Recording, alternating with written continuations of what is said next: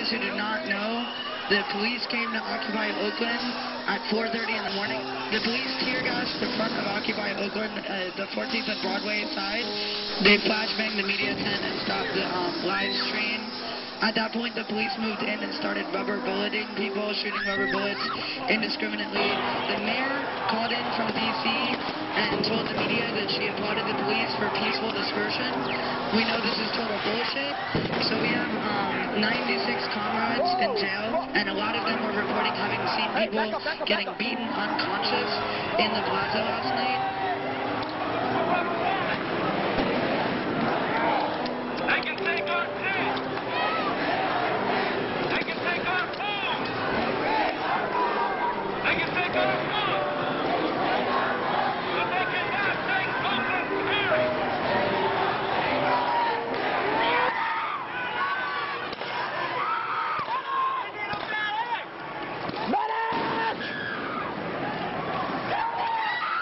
What happened? What happened? He got shot! What's your name? What's your name? What's your name? Wake up! What's your name? What's your name? Shit. Medic!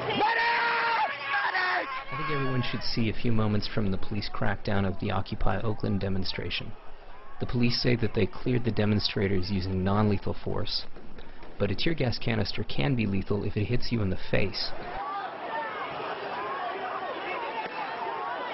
It's hard to see from this video exactly how this demonstrator was wounded, but if you doubt that the police were deliberately aiming at the protesters, watch this policeman when a group of protesters attempt to come to the aid of the injured person.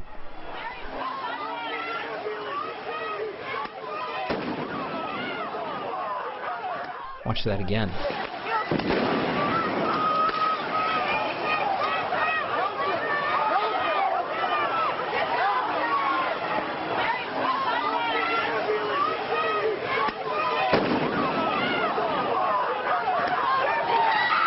What happened? What happened? He got shot! What's your name? What's your name? Wake up! What's your name? What's your name? We do not forgive. We do not forget. Expect us.